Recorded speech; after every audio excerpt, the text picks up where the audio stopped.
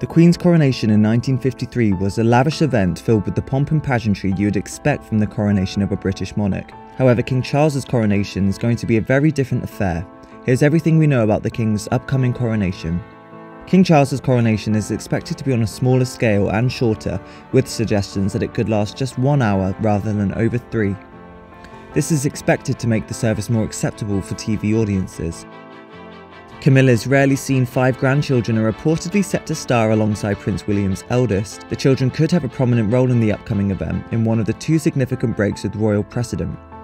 The King and Queen consort will now not use the Gold State coach to travel from Buckingham Palace to Westminster Abbey in. The royal couple will instead only use the coach on the return journey as they greet crowds on London streets. The guest list has been drawn up first and foremost by the palace, but they have done it in close consultation with Downing Street and the Foreign Office, with scores of foreign royals, leaders and dignitaries all expected to attend. It's understood Harry and Meghan have been officially invited. More than 8,000 guests attended Queen Elizabeth's coronation in 1953, but it's understood little over 2,000 people will be there in May.